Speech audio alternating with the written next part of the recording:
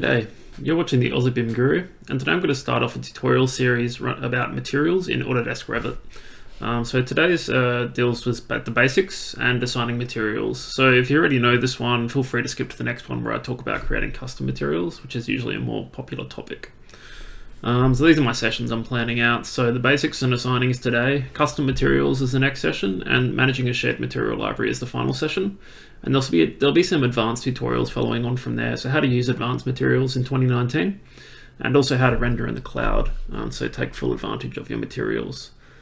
So today's part one. So what is the purpose of materials? They're there to add realism to your model, whether you're rendering or just going into shaded or realistic mode. They're there to enhance the drafting appearance of your project, so putting hatch patterns on them, for example, and cut patterns. They're there so they can be keynoted and tagged as an asset of elements in a BIM model, and they're also there for the thermal and physical properties when you're doing analysis of a model, such as thermal analysis. So we're going to start by just looking at the Autodesk materials that come by default in what's called the AEC Materials Library. And the maps are usually stored under this common path on your computer, depending how you've been installed. Okay, so we're just going to have a look at the basic library in Revit. So if you go to Manage tab, Materials, that's how you open up your Materials section. I'm just in the default template that comes with Revit, so you should have all these materials available as well. We're just going to start by staying on this material here called Default, which is basically like the generic material of Revit. And we're just going to have a look down here. You may not be able to see this tab, so what you might need to do is actually press this button here in order to activate your material library, which is docked down the bottom. And basically this is where you store all your material libraries and also your favorite material locations. So in the AEC material library, if you click on this, you've got every material available in the library. However, you've also got categories which filter the library down. So I can just look at 2 ceramic materials, for example, or just a set of concrete materials. These materials up here are basically your project's materials. So these are actually live in your model. These are not. So let's say we had a wall that we wanted to apply a concrete material to, and we want to pick a particular finish. We'll just go with a cast in place. We'll go with a concrete cast in situ. You can see this material already exists in the project, so we'll go with one that doesn't. So we'll go cast in situ lightweight. All you have to do is just click this arrow here and it will be added to your document. Keep in mind that as these change, these don't. You need to actually push these back in like loading a family. So they're not live linked, which in some ways is good. Okay, so that's pretty much the AEC library. There's a lot of categories of elements, and most of these materials are relatively suitable to work with for a really basic render. But you'll find that the maps might be a little bit lacking or a little bit low quality, depending on, I guess, the level of resolution you're looking for in your renders. So we'll just stick with default for now as just an example of material. We're just going to go to the next section of the tutorial, which deals with the aspects of material. So what does the interface mean? So this is the basic interface here that you'd look at in a material. So if I want to replicate that, I'm just in the appearance asset at the moment for that particular material. I'll just reduce the quality to draft, which it is good. Okay, so at the moment we're looking at, I guess, the appearance asset of a material. So in terms of the areas, we've just been through the library and how that's set up. So the next section we'll look at is, I guess, these tabs. So these are our identity and our graphics data about our material, and this is what's called the assets of the material. So appearance, then you can also have physical and thermal as well as assets of the material, where you can put in data about how it transmits heat, or its physical properties such as ductility and tensility. From there, there's also a whole bunch of information attached to the particular appearance asset of this material. So if I open up this material here, you see I've got a lot of things such as the information of it, so the name, keywords when you search for it. On the generic, so this is a, I guess, what we'd call a generic material asset. It has a majority of the elements you'd need to create a basic material. So you have generic, so you have a color, which you can also use an image for instead of a color, and you can balance that image as well. There's also highlights. You can basically have a glossier material if it's metallic. It's a bit hard to see here because we don't have an image assigned to it, but it will slightly increase, I guess, the glossiness of the material in a lit environment. Let's go to grid light. You can add reflectivity to the material as well. So if you turn that on, you can change the strength of the direct reflections versus the less direct reflections. So just how glossy is it? Maybe it has no direct reflection, it's just reflecting light at an odd angle, or it might be fully reflective, so a chrome essentially. And as you tick these on, you'll see that these become a part of the materials properties. It can be transparent, so how translucent is your material? Is it see-through? And what's its refraction rating? They're quite important. And likewise, you can connect images to these as well, or maps as we call them, or you can pick particular types of textures to use instead. So you can see in this case, for example, where it's black, it's not reflecting, and where it's white, it is. So feel free to play with that one as well. There's cutouts. Cutouts basically are quite straightforward. Where you have black, they will cut the material, and where you have white, they won't. I can't probably find a very good example of a cutout here in the Autodesk library, but there you go. You can see where there's I guess, black in this Hessian material. You can see it's actually becoming, in this case, slightly translucent because it's not fully black, but it can be used to cut out. So we'll run through that in a little bit. The material can illuminate as well. So you can say that it's maybe a halogen lamp lens, and this will actually become a light source as well, which can be great for ceiling diffusers. Bump maps will give texture or depth to your material when light is cast upon it. So you can see there it's getting a bit of a grain on it now. And if I change the scale of this a little bit, you'll see that more intensely. You can start to see that weathering appearing on the material if I assign the map to that. And also the tint is where you can just apply an override color, which will work over the top of any image that you apply to the material itself. The graphics tab is a little bit more basic. So the shading tab is basically what color your material will be when you're in shaded mode. You can tell it to be driven by the material, and if it's using an image or a color, it will find the average color of that overall image and connect it to this and update. But typically I release this in order to get the right color that I want it to be for my shaded mode. And then you can set transparency of your material here as well in shaded mode. So glass typically will be 75 to 95% or somewhere thereabouts. Surface patterns are basically if you want like a brick texture or something like that. So let's say we had a brick wall, you'd want to apply like a brick texture to it. And texture alignment allows you to line up your material map with your brick texture, essentially in this case. It's important to make sure that your size matches. So if we had an image map for a masonry wall here, which might be a little bit hard to find because the material map library is very large, at least the Autodesk one is. Keep in mind that a lot of the materials aren't very good. So even though it looks very, very expansive, it's not really that expansive. Let's say we had a tile wall, and we want that to be 300 by 300 tiles. So because I have 2 by 2, I have to make it 600 by 600.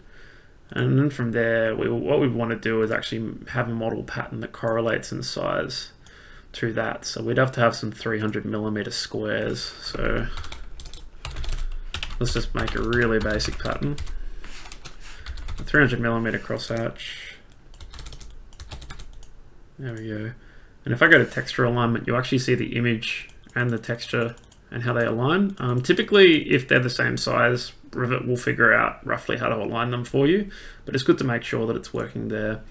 You can do double, so foreground and background pattern, like you can with filled regions in 2019 and beyond. Likewise, you can do cut patterns as well, and it's important to note that cut patterns cannot be model patterns. They can only be drafting patterns.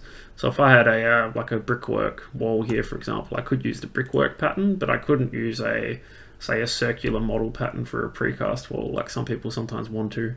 One thing that's really important to note that's happening here is when I change this asset, you'll note that I'm using the generic appearance asset at the moment. So basically up here, if you go to this replace asset button, this takes you to the asset browser, where you can search for particular types of material assets for appearance and also physical and thermal in some cases. So I could take this default material and say, actually, I want to make it an ash door if I want to. But the problem is that you'll see as I do that, other materials that might be using that same asset have followed suit.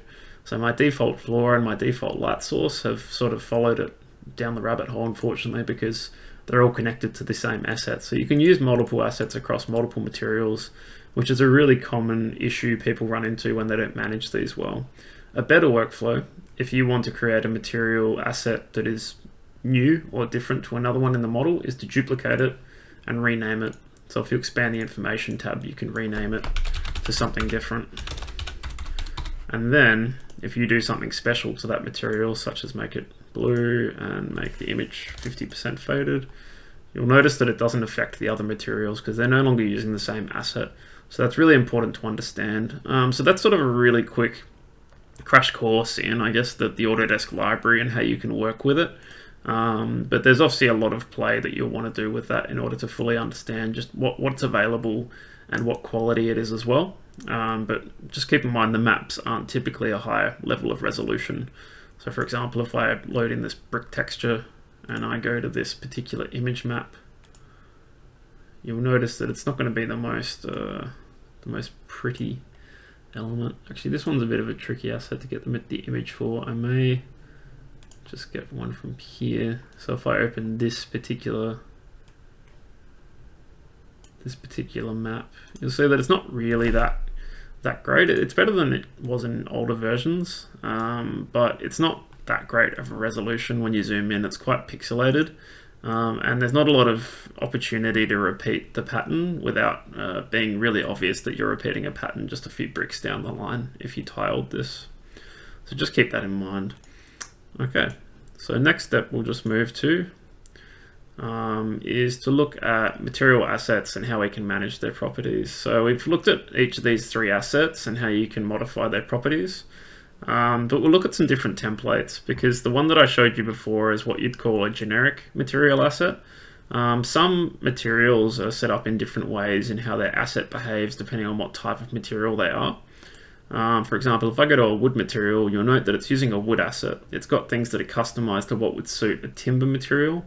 So it's important to start with the right type of asset as your starting point. So if I was making another wood, I'd probably duplicate another wood material so that I could use a similar thing, because wood has special things such as being able to stain the map a particular color. So if I restain this, obviously blue is not very logical, but you can basically stain the image without losing the texture, and then still tint it as well if you so choose. So there's a lot more control, and they have things like semi-gloss varnish, satin varnish. They have different levels of, I guess, what you'd have for timber. So they predefine your reflection, and you can define what application you use it for. I haven't found a use for that before.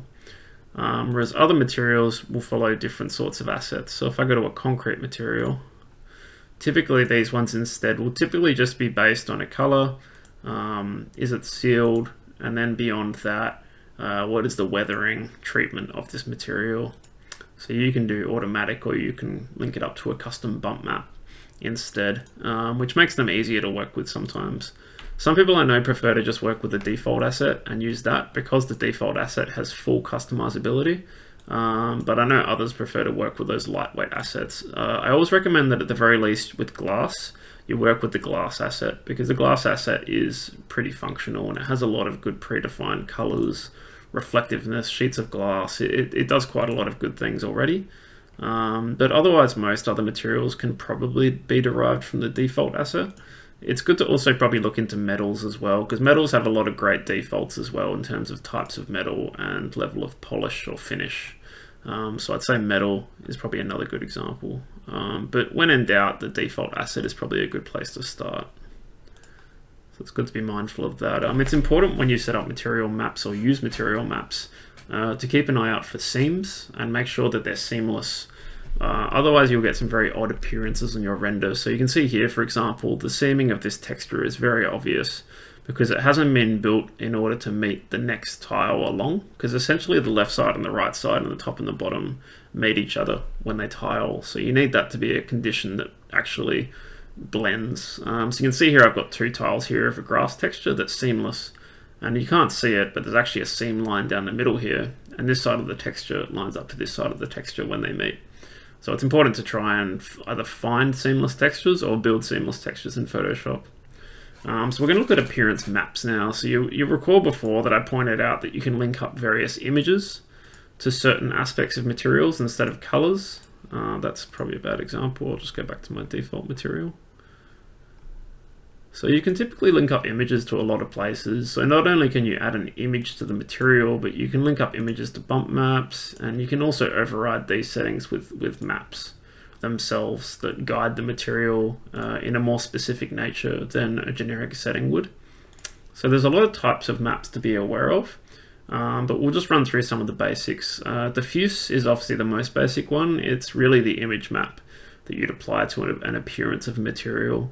But we're going to run through some other ones. So bump maps are very common. Most materials will have a bump map of some sort, or a roughness map, some materials call it, which tells light how to interact with the bumps in the surface. But it doesn't actually indent the material in 3D. Even when you render it, it's really just informing the light how to behave on the surface. And they typically look a little bit like this. So they're typically black and white, and they're usually in higher contrast. And where they're black, they'll usually be more indented and pick up less light. And where they're protruded, they'll be white and they'll pick up more light. Making a bump map is quite easy. So we've got a brick material here. If you wanted to make a bump map out of this, you could really just typically desaturate and get your levels command. And you can either eyedrop and source the white points or the black points, or you can just play with the sliders to enhance the contrast of this particular view until you have I guess a medium that you work with. You can use these eyedroppers to actually play with the points of the file a bit more. I recommend that you just play with this yourself and find a good workflow or a good balance that works for you. But that would probably be quite an effective bump map because you've got quite a high level of contrast now, and it will really accentuate the depth of those mortar joints in the brick. So if we look at some other types of maps, we've got displacement and normal maps. These are only relevant for advanced materials in Revit 2019, but they're very common in other programs such as 3ds Max and most computer software. So displacement maps or normal maps actually tell a material how to physically offset itself in 3D. So you can see here on the left, this is a displacement map, and this is a bump map next to it. And you'll see the bump map, when it's actually on the surface of the sphere, has no depth. However, the displacement map is actually lifting that material, which creates a much more realistic depth effect on a surface or an indentation. And they typically look like this, so they're typically this color, even in Revit, which informs the material where it should lift from its surface. So they're good to be aware of, but only in 2019 and beyond. So reflection and refraction can be connected to maps, which tells light how to interact with the surface. So typically white is a more intense reaction and black is a less intense reaction. So for example, a water material, you would usually use a reflection material that looks something like this, maybe a bit more extreme, to get this sort of effect when you pick it up in the light, so that only certain patches of the water's surface will pick up the light, which creates the effect of, I guess, a rippled surface. Cutout maps are quite helpful. So essentially where a cutout map is black, it will cut away the material physically. So you can use this for things like chain link fences and perforated materials. And in realistic mode in Revit, this will show the cutout as well, but not in shaded mode. So just be aware of that. Typically with cutout materials, I'll give them a transparency in shaded mode so that you can still see through them to some degree to enhance that effect when you're in shaded mode as well. So I thought I'd show you just a few examples of how you can apply materials as well, just because a lot of people ask me that quite a lot. So the first case study we'll look at is just system families like walls and ceilings, and then curtain panels and mullions for a facade system, how to paint things, and then just how to work in the family environment with materials. So if I just go back in the model and just make a wall. So as you probably know, under type properties in a wall, you can go to the structural layer. And this is in walls where you can change materials. So essentially I could take that and make it my default material instead. And if I go into 3D and go around there, you'll see that surface pattern I set up. And if I go to realistic mode, you'll also see that texture I aligned to it. And obviously if I render, I'll also get that effect. So I'm just going into ray trace mode here from my ribbon. And there you are, you can see my material has been applied. Likewise, ceilings and roofs are pretty much the same. Any element with a layering system applied to it essentially works the same way. So in the structure of a roof, same thing. I could hook up my material. And if you know the name of your material, you can type it. Otherwise, you can just click on these three dots here, which will navigate you to the material browser where you can pick another material.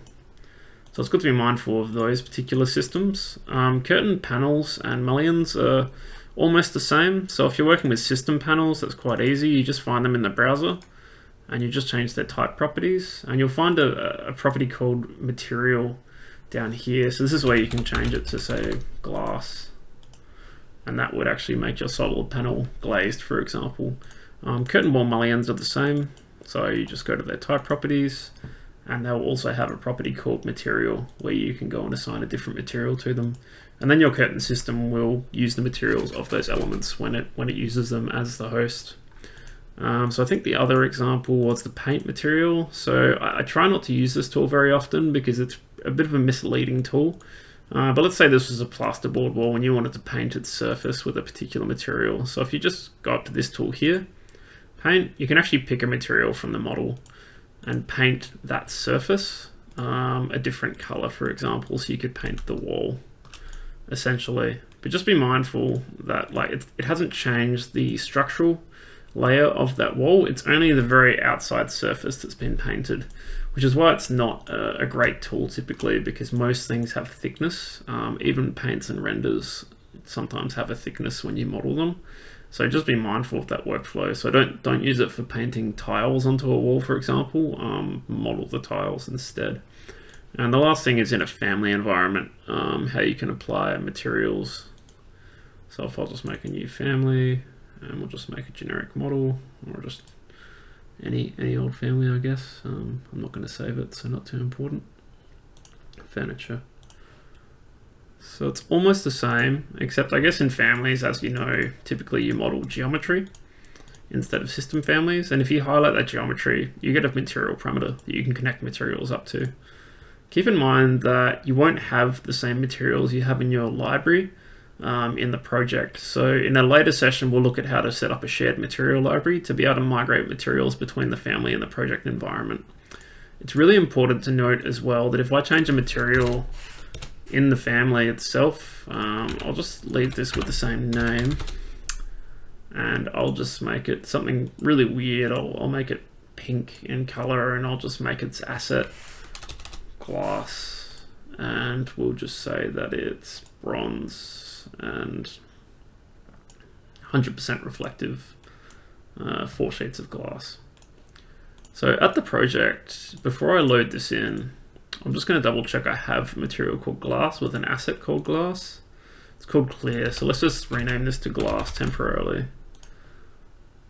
So what will happen if we load this in our project is that it won't actually update that material in the project level. Instead, the family will adopt the same material.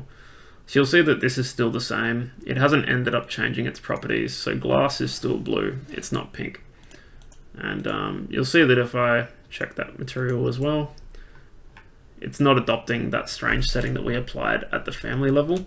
So just be mindful that the project ultimately is king. In this scenario, it will hold the settings of the materials unless a new material comes in through a family. Good to be mindful of that. So in the next session, we're going to look at actually setting up some custom materials from scratch. So how we're going to look at making like a nicer brick wall as an example. So we'll apply some custom maps, and we'll go to the point of rendering it. And we'll also look more into the properties of materials as well. So how you can tag them and code them. And from there, we'll look at a shared material library so that you can actually bring the whole thing together on a server environment, for example, and then some advanced techniques later. So thanks for tuning in today. I hope you enjoyed this introduction to materials. There's obviously a lot more to come, very basic session, but you've got to start with the basics to go on to the trickier things. So I'll see you on the next one. If you have any comments or queries, feel free to leave them down below. And if you enjoyed what you see, feel free to follow and subscribe. Thanks. Take care. Bye.